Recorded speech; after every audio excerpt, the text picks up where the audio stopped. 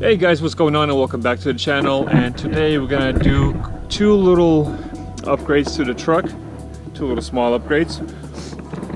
One has something to do, actually two of them, they both have something to do with the wheels. And there's a little guy, Matthew, playing with his little motorcycle. Whoa, cool motorcycle, bro. Jump. Jump. Whoa. Cool jump, man.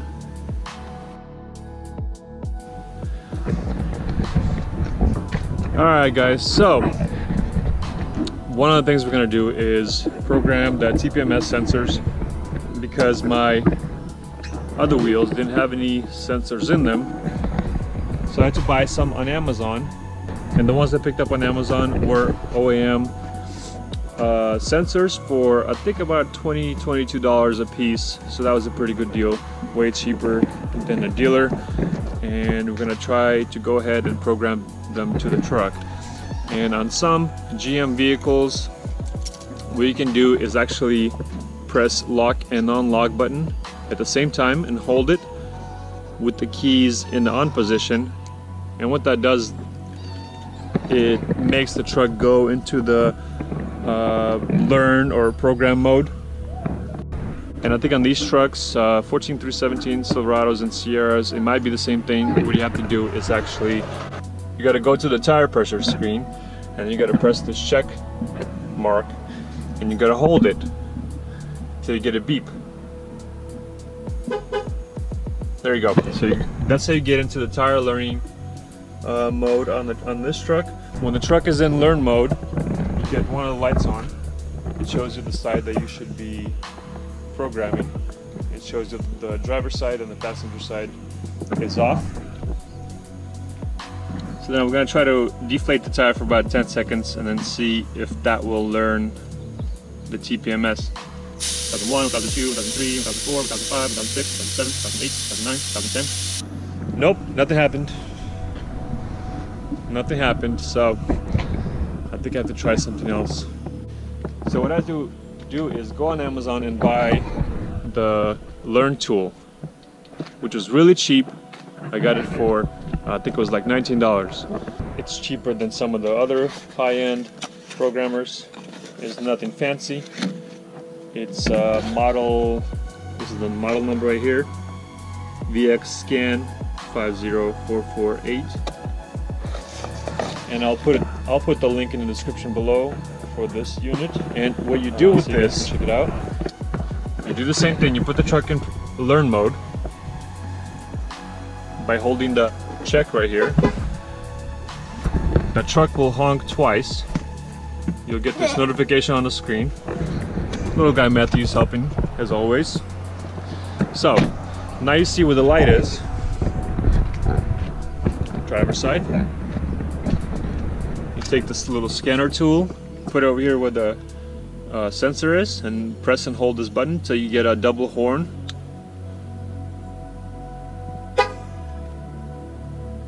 There you go. Not a double horn, it was actually a single horn. Then you go on this side where the light is on the passenger side. You do the same thing. Press and hold till you get a horn. There you go. Then you go to the back. Do the same thing. Press and hold, get a horn. There you go. And then you go to the driver's side rear. Same thing. Press and hold.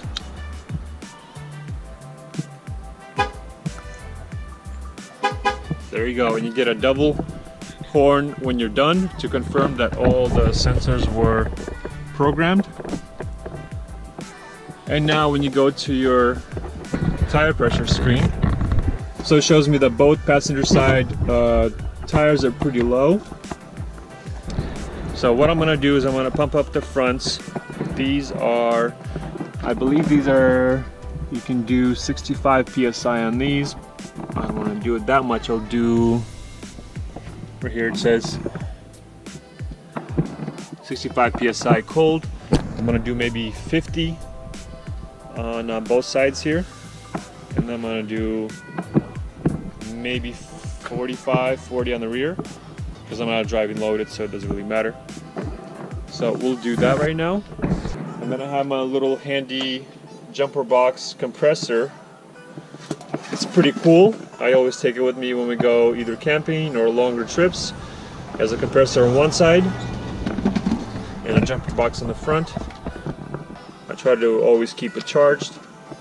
Cool little thing, but right now, to make it quicker, I'm gonna use my compressor that I have in my garage. And one more thing two more things I picked up. One of the other ones is this little digital tire inflator, which is kind of cool. I picked this up on Amazon, I think for about 20 bucks too. Cool little thing. I haven't tried this yet. I'm gonna try this out right now. Pretty simple. It clips on to the valve, so it's pretty cool. You don't have to hold it. And another thing I picked up is this pack of hub Centric rings. There's a set of 4 aluminum ones. They have plastic ones, and the aluminum ones I feel would last a lot longer. And these are only like $34, I believe. But it's something that's a good idea to have, because when you put aftermarket wheels, the bore on the wheels is bigger than stock, so you need rings to downsize a little bit. So when you install the wheels back on the stock bores, it is supported on the wheel. Actually, is supported on the hubs itself instead of just only the lug nuts. These are all little things that we're going to use today. Once again, I have links in the description for this, and that. So if you guys need any of these, you can check them out in the description below. And I have a link in the bottom in the description for this as well. Now that I have the TPMS sensors installed, I'm gonna get my jack out and we're gonna get the rears done with the hub Centric rings. Hopefully I got the right size. It's 108 millimeter to 78.1 millimeter. 78 is the stock size, and the bore size on these wheels is 108. I'm hoping I did my research properly and they will fit, but we'll find out here in 1 second after I take one of the wheels off and see if they fit. Yeah, buddy. Hi. Aporik, top. He wants to go on the ground. Okay. We go top. Okay.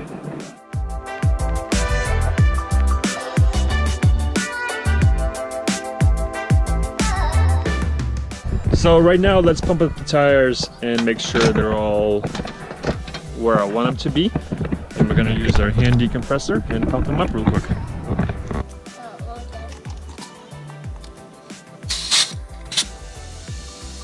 So here's the thing, you clip it on the little stem, and here's the screen that shows you the PSI right now. And then you pump it up.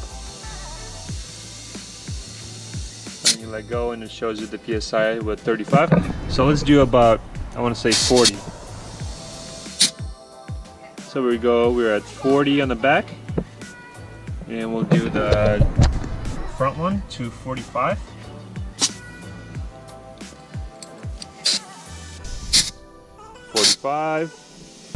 And let's bump this up to 40. Let's do 42. Okay, 42 will work. I'll do 42 on both sides.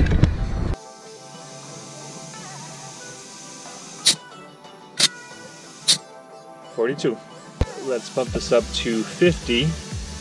I decided to pump up the fronts to 55 and the rears to 42. And we'll see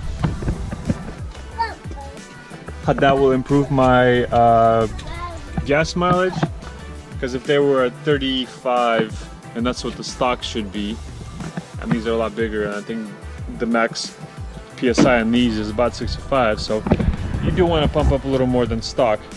And maybe that's why my gas mileage was pretty bad. Well, we'll see. So now we got that done, and now I'm gonna bring a light up here, and then we're gonna install the hub Centric rings, and hopefully they'll fit. As always, it's getting dark too fast. Had to bust the lights out, and then now we're gonna do the hub Centric rings. Back.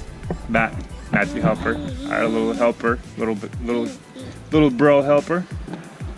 Hey. Whoa. All right, let's get this done.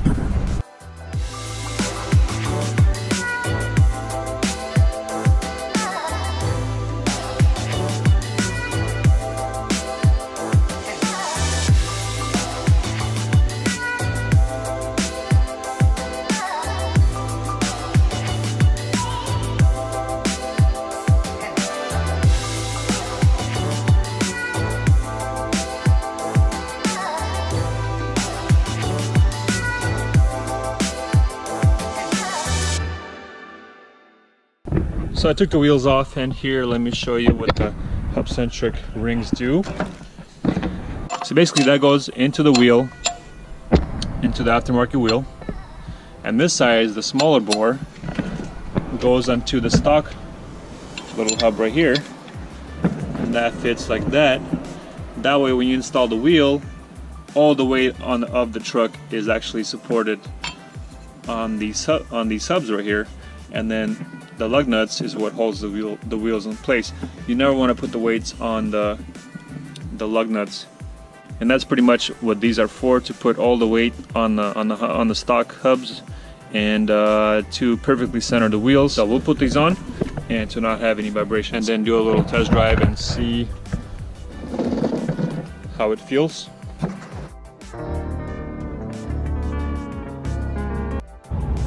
Alright guys, so I installed the hub centric rings, and I pumped up the tires, and I drove to work and back, and I noticed after pumping up the tires, I noticed that my miles per gallon improved by maybe 1, maybe 2 miles per gallon. Also with the hub centric rings, it feels like it feels a little bit more stable, I guess. There was a little bit of a vibration before I put the hub centric rings on, and with the rings it feels like maybe it improved it just a tiny bit. The truck drives just a little bit better, but regardless if the rings did improve the ride quality or not, it still improves the weight distribution of the truck on the hubs instead of just being on the lug nut studs. So that at least makes it a little better and safer. There you have it. So there you have it, guys.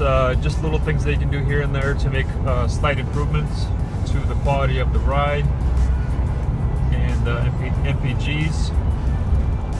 Once again, guys, thanks for watching, and if you do like these kind of videos, give it a like, and if you would like to subscribe, please do so. Alright guys, see you on the next upgrade.